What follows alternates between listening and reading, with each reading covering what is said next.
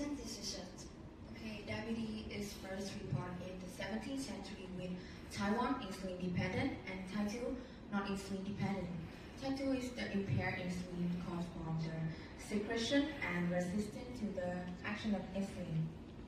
According to the World Health Organization, that diabetes is the 7th leading cause of death in 2030, so the treatment orientation for us using the natural product have achieved many positive effects, especially does not contain the side effects.